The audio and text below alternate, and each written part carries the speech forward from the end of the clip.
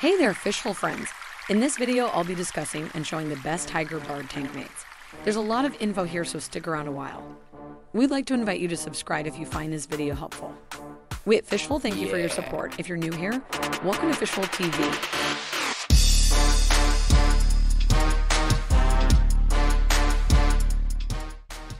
Tiger barbs are commonly known as little terrors. They have the reputation to pick and bully other fish, even themselves. In most cases, this is true. Even with themselves, they pick and bully each other, finding out who's king of the pack. Tiger barbs are territorial. For such a small fish, they really do pack a huge punch. For the aquarium hobby world, these fish are known for beginner fish. But why, you've asked? They are easy enough to reproduce and cheap enough to sell. In my own opinion, these fish shouldn't be classified as beginners. They are a beautiful fish, whereas you know have a temper problem. Fish keepers need to know some info on barbs if you want to be successful with them. I can go on and on in where they originate from, to what food they like, but let's stay on topic here. So far, we know tiger barbs can be picky towards their tank mates. Tiger barbs are very fast swimmers and like to play. Keeping this in mind, let's look at some mates that are compatible. While there are a lot of mates that can be compatible, let's take in consideration and look for 30 mates of similar water parameters, must be fast swimmers, and grow to be about the same size. Forget the fish that are smaller in size, long-finned, slow swimmers, and need calm environments. Got it? Cool? Let's go. Number 1, the cherry barb. Cherry barbs work well with tigers. They are a logical choice because to their peaceful personality, high tank mate tolerance, and love of the same water parameters. The vivid red color of these energetic schooling fish, which dash through the middle of the tank, is an added benefit. You shouldn't have to be concerned about interspecies bullying as they grow to be around the same length as your tigers. Cherry barbs want a tank that has a lot of greenery, but also lots of open water for swimming. Number 2, Odessa barb. Like tiger barbs, Odessa barbs need highly vegetated, slightly acidic waters.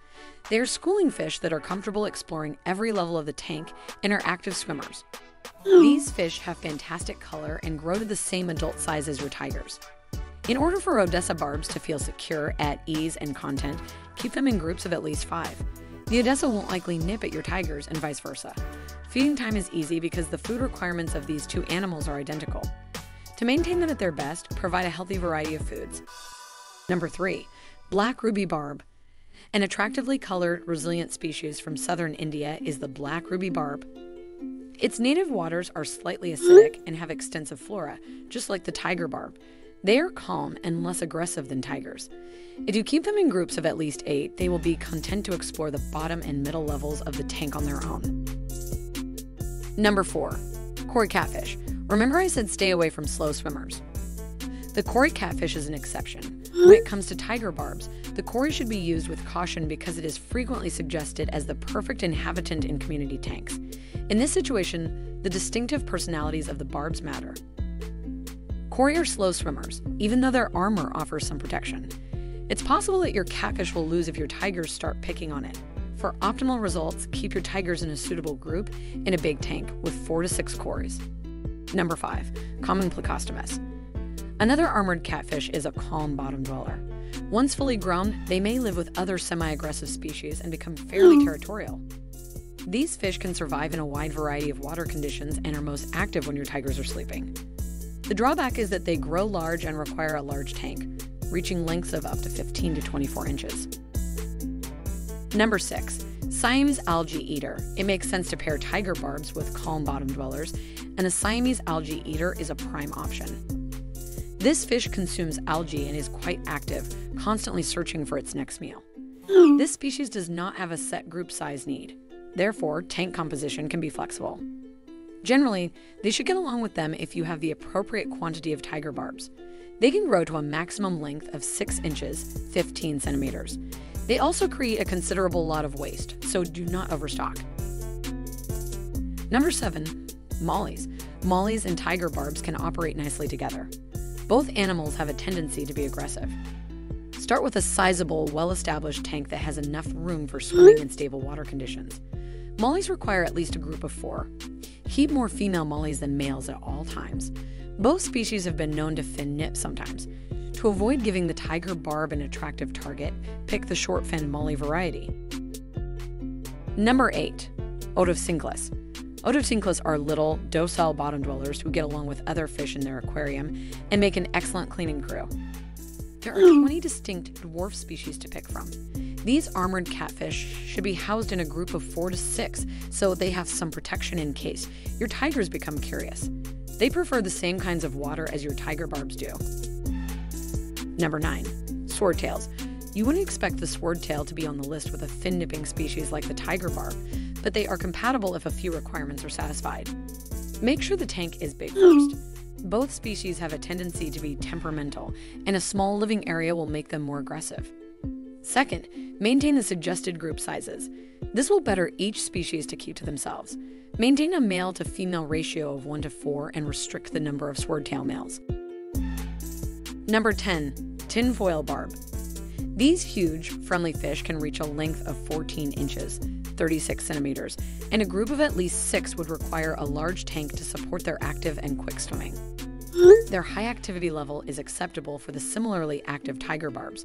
Their water characteristics are compatible, and they frequently occupy the same water column spaces. Live plants and small fish are also edible to tinfoils. You run the danger of losing extremely young tigers if you introduce them to the tank. Number 11. The zebra loach, which was once common in western India, is now critically endangered. Zebras are a good size match for the tiger barb, measuring 3 to 4 inches, 7.6 to 10 centimeters, when completely developed. To exhibit their finest behaviors, keep them in groups of at least 5. Smaller groups may result in violence. Zebras will alternate between hiding out and leisurely strolling along the tank's bottom. Number 12. Yo-yo loach. It's one of the species of loaches that is more active. During the day, yo-yos move around and go across the entire water column, although they do keep to themselves. These little inhabitants of northern India and Nepal grow to a maximum length of 2.5 inches, 6.4 centimeters, as adults, but they still require a sizable aquarium to meet their space requirements. Keep them in groups of 4 to 5. Number 13. Bolivian ram. It might seem like a poor idea to mix tiger barbs with a cichlid, yet the Bolivian ram is quite peaceful. Keep it in a group of at least 6. The same water conditions as the tiger barb are ideal for the 3-inch-long, 7.6 centimeters Bolivian ram, which prefers the bottom to middle parts of the tank. They enjoy swimming just as much as barbs do, so if you can, use a bigger tank. The larger fins of Bolivian rams should alert you to any potential barb nipping. Number 14. Coley loach. Coley hide during the day and being active at night. This species is somewhat shy. To boost the confidence of your loaches, keep them in a group of at least 3. When feeding, add sinking and floating foods to your fish meal at the same time, so barbs don't eat all the food. Coley loaches are prone to disease, so maintain good water quality. Number 15. Red-spotted severum. Although severums are native to South America, they are domesticated to obtain their stunning color. This species combines well with your tiger barbs despite growing to a large size of 10 inches, 25 centimeters, since it is less aggressive and only becomes territorial while breeding. A tank size of at least 100 gallons, 379 liters, is recommended to allow enough room for each species and to incorporate a cave where your severum can take refuge. The severum loves more acidic and softer waters, therefore keep the pH and hardness toward the lower end of the tiger's tolerance range. Yeah. So fishful friends, what do you think so far? We're halfway through the list. Here is where I ask you to subscribe if you've learned anything yet. But I already know you have, thanks for the support, and with your support makes it easier to create these videos. Alright, you ready? Let's move on to the next on the list. Number 16. Platies. Platies typically get along well with tiger barbs. They need enough room to be healthy because they are energetic swimmers. Maintain a tank that is big enough to accommodate school sizes. Maintain the hardness at the lower end of the platy's range where it crosses over with the tigers, even though the water parameters are a good fit. Keep your platies at a ratio of 2 or 3 females to 1 male. Number 17. Apistogramma dwarf cichlid. This genus contains around 90 species that have a length range of 0.8 to 3.1 inches, 2 to 7.9 cm. To best resemble the size of the tiger barb, select a larger species. Because they prefer the bottom of the water column, these fish don't have to contend with tigers over territory. Male apistogramma shouldn't be kept in the same tank with other males since they may get aggressive. Keep a bonded pair together or a male with a number of females. Number 18. Silver dollar.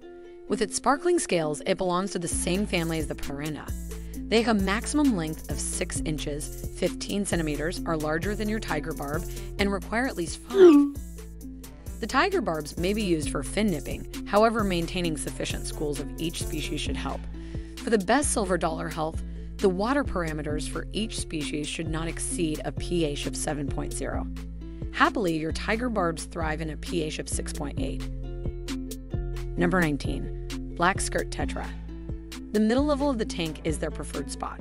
These fish like a school of at least 5, and they can reach lengths of 3 inches, 7.6 centimeters, which makes them compatible with your tigers. These fish make great companions for your tigers because of their laid-back personalities. The irony is that while the black skirt tetra nips the fins of other long-fin species, your tigers might find their own flowing fins to be enticing prey. See how people are interacting in the tank. Number 20. Red tail shark. These fish thrive in aquariums and require lots of area to explore because they are aggressive swimmers.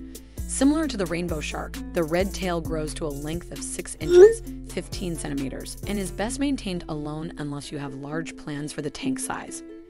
The red tail's territorial hostility will rise with any reduction in size.